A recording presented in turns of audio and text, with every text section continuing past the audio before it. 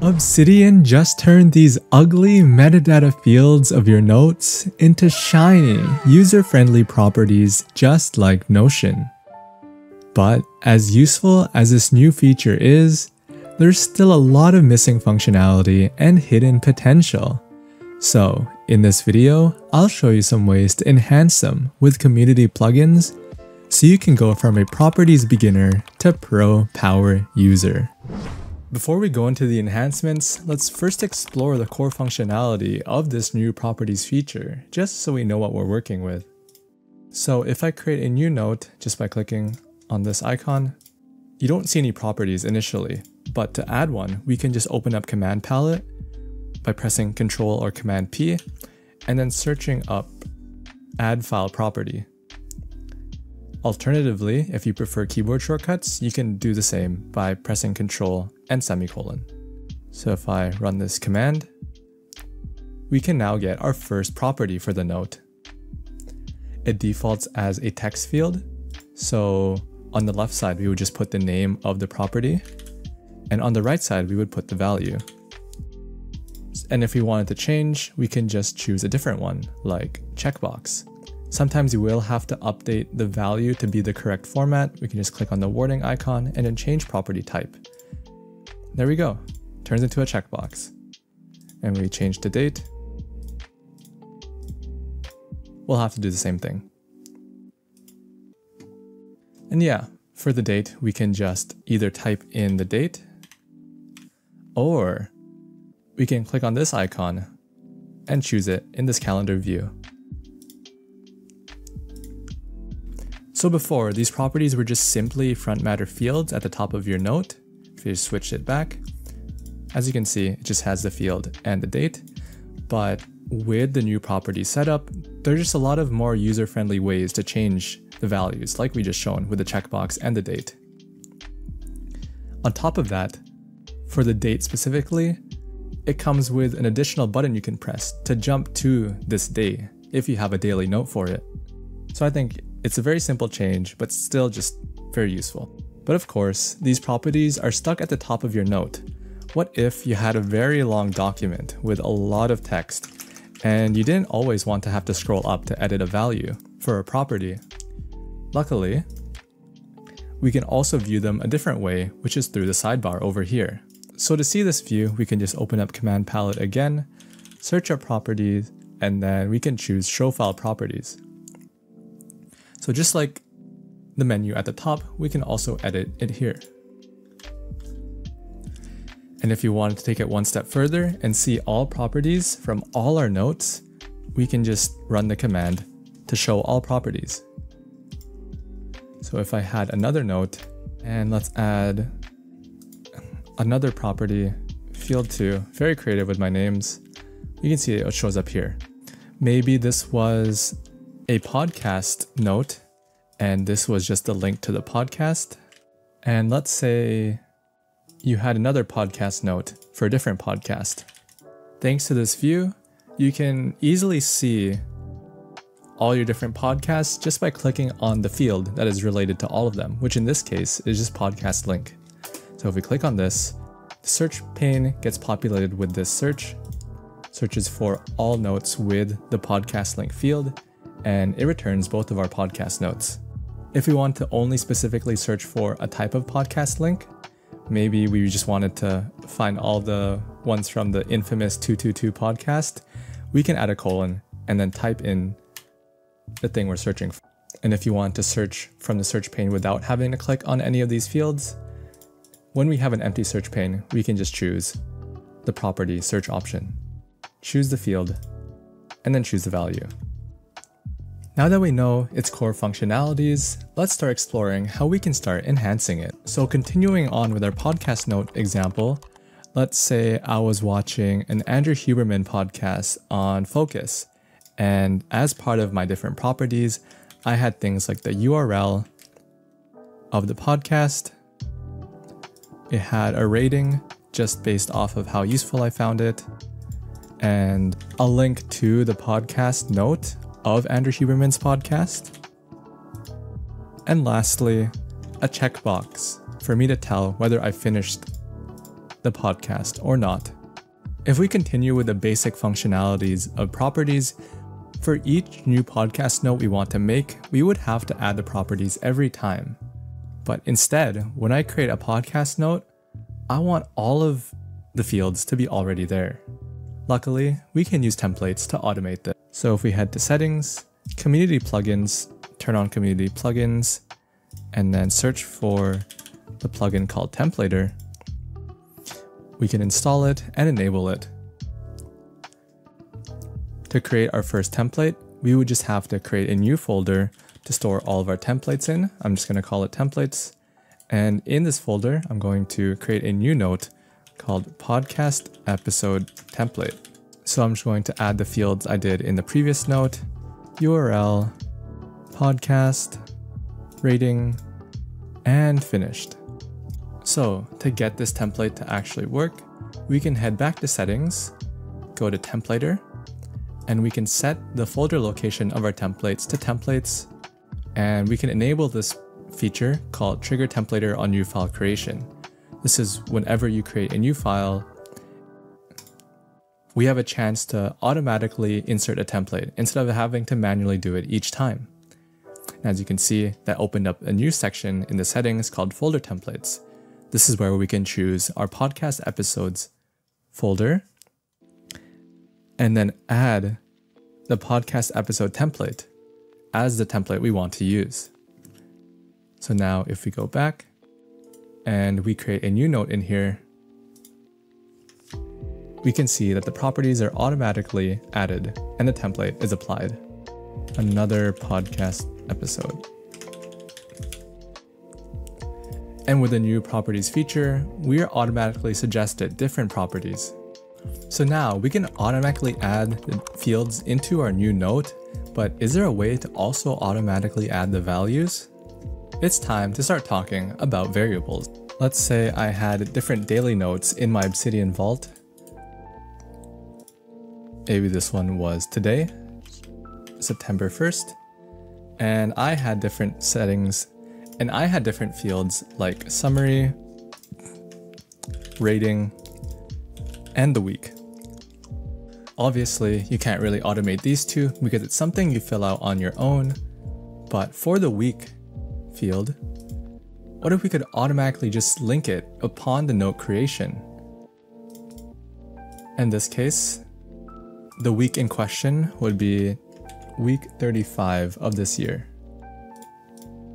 So yeah, what if we could just, instead of having to manually type it out, it'd be created just like that. So if we head to the templater documentation, we can see all of the variables available, like date variables, file variables, even front matter variables. Interesting. Are all at our disposal. So when I think about how I would actually calculate the note it's related to, there would be 3 different steps. First, I would find a way to get the title of the note, since it's the day that we're taking a note on, find a way to convert it into a date, and then with that date, calculate the week it's related to. So to do this first part, if we go back to the documentation and go to TP file, there's one called title, which will, give us the title of the note. Just to show how it works, if we add the syntax to use it, it's just less than percent, TP file title, and then close it. We can open up command palette and then run the command to replace templates in the active file. If we use it, the title gets put here. So next, we need to find a way to convert this text into a date, and we need to find the way to calculate the week it's related to. And we can do this using the moment library. So first we will need to wrap the variable in the moment function. So with the moment function, it will take in 2 parameters. It will take the first parameter is the date we are passing in, and the second parameter is the format of the date we're passing in. So since ours is in year, month, date, I'm just gonna put year, month, and date.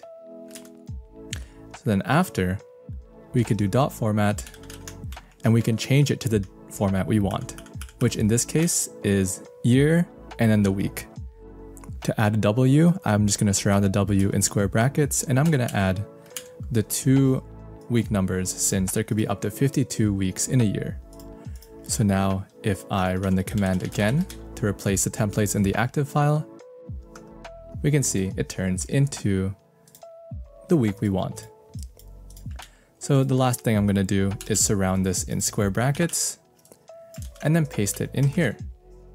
So now if we run the command, the link gets created. Of course, this is not in a template note, so I'm just going to simply rename this into my daily note template, undo the replacement of the variable, and get rid of this. And now we have a fully working daily note template. So I'm just going to go into settings. In the core plugins feature, I'm going to set the new file location of a daily note to be in daily notes, and I'm going to choose the template as our daily note template. Oh, I'm also going to move this over to the templates folder. Move to templates. So yeah, if we open up command palette, create a new daily note, or open today's daily note, boom, automatically generated. And we can easily click on the link to view our weekly note. So yeah, if you want to explore what other variables are available, you can check out the link in the description to get access to the documentation as well. Anyways, continuing on with this daily note example, as part of my daily note workflow, I have a reflection section I fill out at the end of the day, which asks me for a summary on how it went. Yes, I could just write the summary into the properties field by scrolling up or using the sidebar, but I want it to feel more natural and still be part of the section. So recently, I solved my own problem and made a plugin to do just that. So to get this to work, you'll have to download 2 plugins.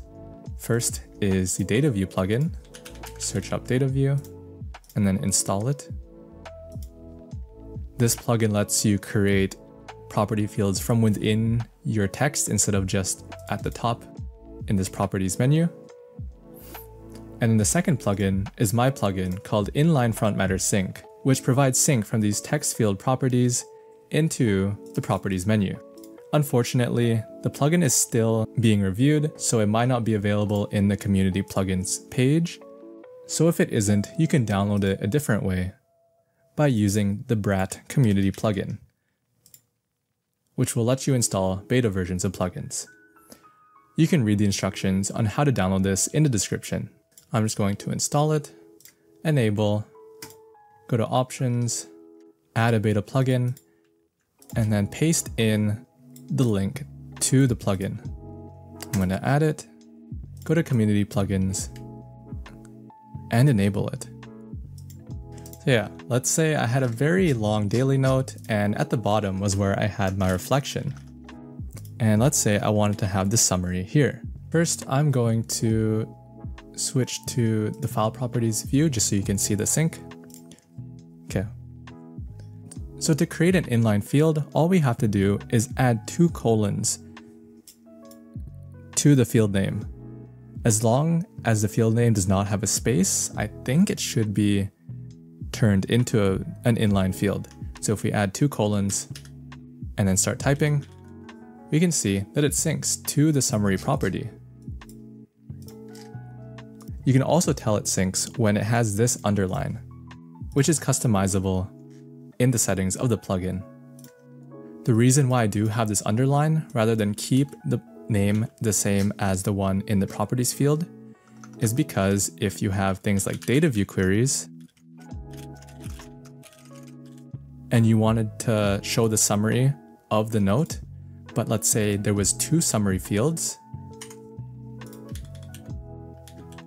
it's going to end up duplicating for that note. So I thought it was a good idea to have this internal prefix to differentiate it from the one in the property view. So now we can just continue on with our summary and just elaborate on it. Maybe we can say that today was a good day had ice cream, started playing around the new properties plugin, and ended world hunger. And just to show what it's like without the plugin, if we disable it and then try to update this, it doesn't get updated in the properties menu. The last enhancement I wanted to share with you is a new problem that comes up with this workflow. Because as we can see, for the summary field, I can only have a single line, which is whatever content is after the field. For any bullet points under, it doesn't really show. And if I wanted to access it through a table like this, I would have no way to. Because let's say, in my weekly note,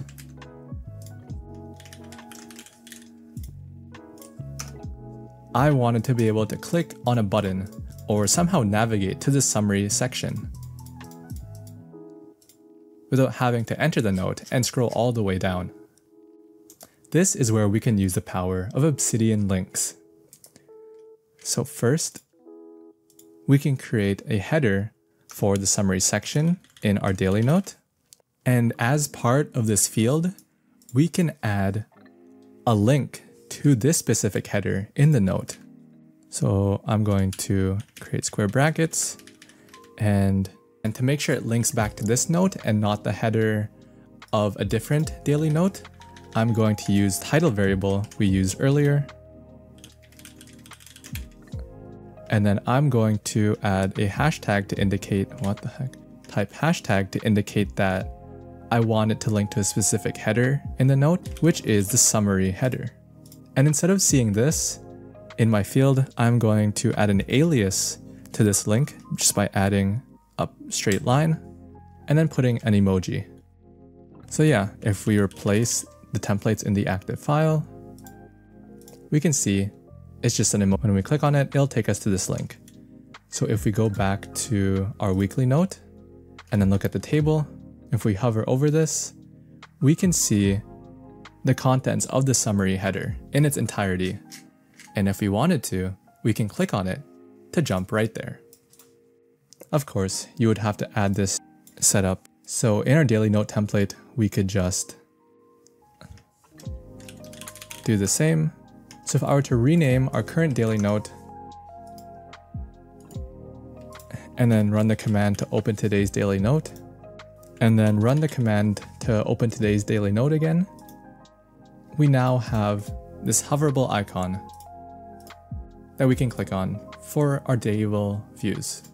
As a bonus, there's one last powerful plugin I have to share, but I needed a fully dedicated video to showcase its features. You can learn more about it by watching this video here. If you instead want to continue learning more about Obsidian, you can download my free templates and email course in the description. Anyways, if you found my advice to be helpful, be sure to like and subscribe for more content like this. This has been John Maverick. Stay mindful.